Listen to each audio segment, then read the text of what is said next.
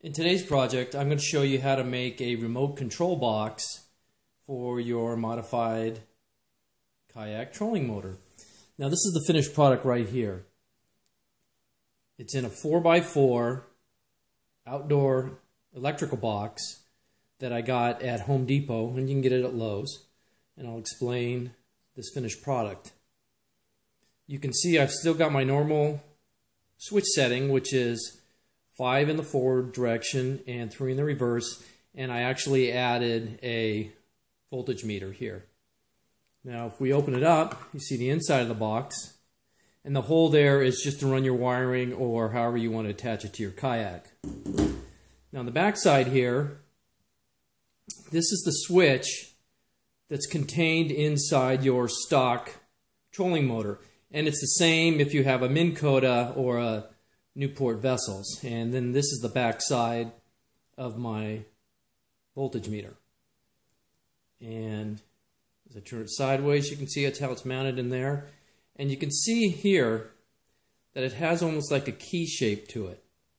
And that's really important because when you make your cut to put this through the face of your new remote control, by cutting it in that key shape, it'll keep it from twisting when you go through your gear shifts like this. Because it is kind of hard, as you know, with the trolling motors. And then also what you do is when you cut that key-shaped slot, when I inserted the whole thing, I added just a little bit of epoxy in there where the switch actually meets the back of the face of this box. So I'll show you how the pieces go together to make this. Okay, so this is just the standard box. It's about $4 or $5. You can see no holes in it. It's got some mounting tabs if you want to use those. I removed them.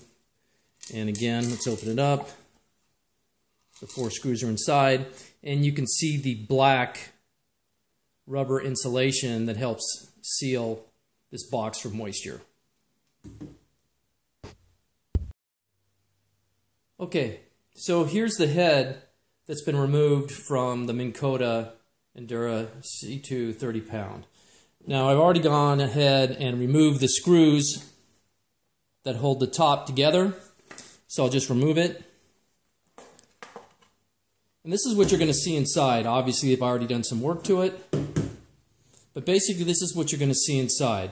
You've got your handle and your control, and this is your switch right in here with all your electrical connectors on it.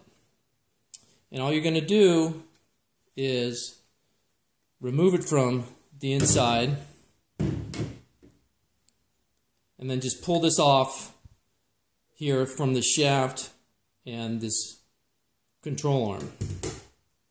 So this is what you're going to be left with, this switch right here.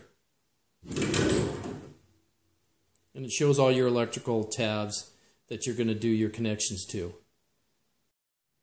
Okay, so here's the electrical control switch after it's been removed from the head. Let's see if I can get a better focus here for you. And you look on the underside here, you see all the tabs that you make your electrical connections to. And you don't have to worry if you forgot which color went to which, because they're labeled below each electrical tab. Now this 1/4 inch half moon slot is how you change your speeds on the trolling motor. So that's where your knob's going to go onto. Now when you drill your hole to go through the top back of the faceplate of your new box, you want to use this diameter here as the hole, because you want this part, the top part of this switch, to be flush to the back of the faceplate, because what you're going to do is you're going to put a little bit of epoxy on that just to keep it from moving around. And then you can see there's kind of a slot key looking thing here, and you have to make sure that you cut a circle, and then I used a little small hacksaw blade to make that key shape there so that tab will slide through. And that also keeps this switch from turning when you're changing speeds. So that's about it. on the switch.